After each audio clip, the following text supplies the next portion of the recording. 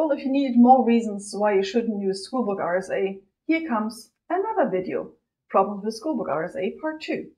So in this video, we're looking at the situation that the attacker is given two messages or two ciphertexts where the attacker knows that these two messages have some relationship. And I'm looking at the simplest case here that there is some linear relationship. So you could think of something like the message is some form which gets encrypted and there's a timestamp in there. They're sending the same information, but there is something which advances. You're seeing some hour field and some minute field or something, and you know how much time has passed. So you do know what the relationship between the first message and the second message is, namely there's some A and some B that you know, but you don't know what the message actually was. So you don't know what M1 is. Now we're going to go through one example of how to recover M1 from just these two ciphertexts in the situation that they are linear related like this. And that we'll need to look at a little bit of the algebraic transforms. So let's look at what C2 actually looks like. So C2, well, the message 2 was A times M1 plus B, and then the encryption is just taking the third power of this. So here we're in the situation of small exponent, RSA again, in the schoolbook method. So there's no padding, and the exponent is just 3. And then we do the third power, so that gets us the first thing cubed, plus 3 times the first thing squared, plus times the second one, plus 3 times the first one times the second one squared, and then the last one cubed. And now these numbers, or these relations come a little bit out of my head, but just follow along as we do some little bit of brain gymnastics. So let's define some constant A as this expression here.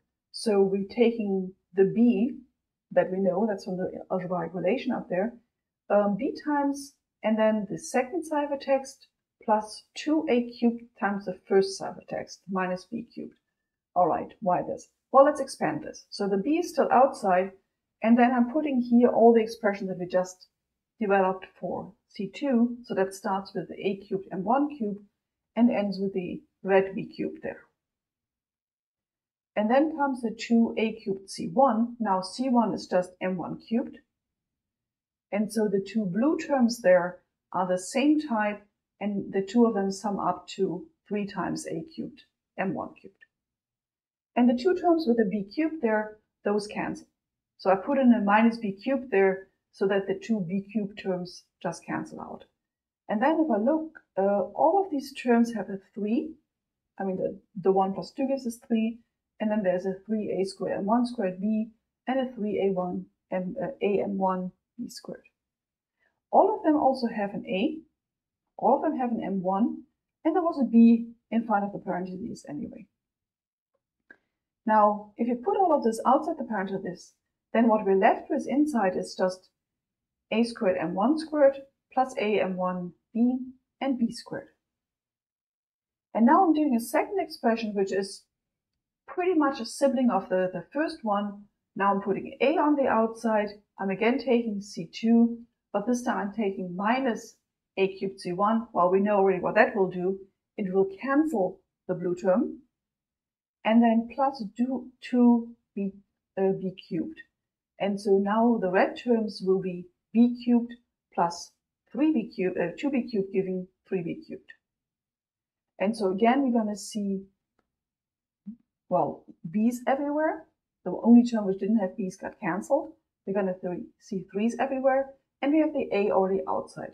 So the difference between these terms is that in this one, the terms don't necessarily have an M. And in general, the power of M is just 1 lower. And so we're getting that A is about the same as B, except for, well, A is B times M. So we compute this A, which is all public information. We've seen the ciphertext, we knowing A and B. We can compute B. We take the fraction, and we're getting M. Yes, all of this is done mod n.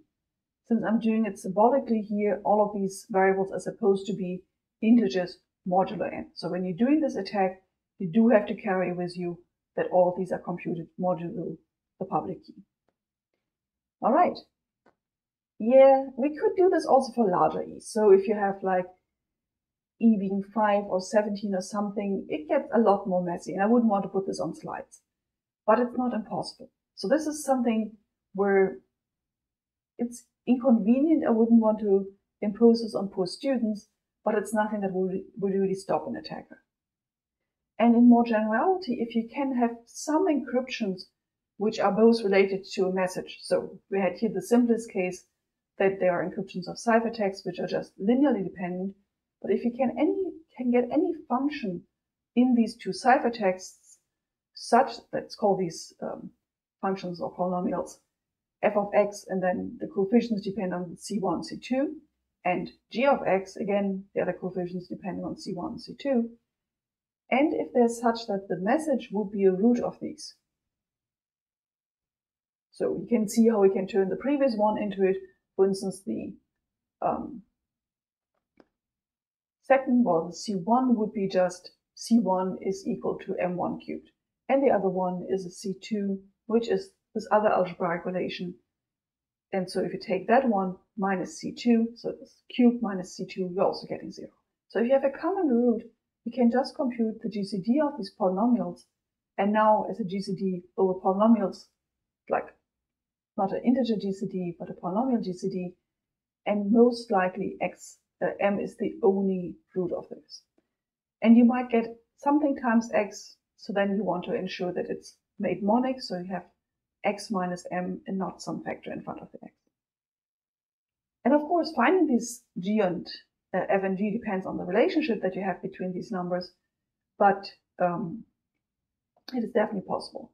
And if you have more messages, then this gets easier. So I was giving you an exercise on exercise sheet 5 already, which is doing something similar with these algebraic relations, and you didn't even have this knowledge yet. But I was giving you 3 of those equations, not just 2. And the more of these relations you have, the easier it gets to develop those. So with 3 relations which are linearly dependent, and the simplest version that I gave is just increase by 1, so a was 1, it is actually possible to write this down without any of these long algebraic manipulations. So yet another reason, if you need one more, not to use schoolbook RSA.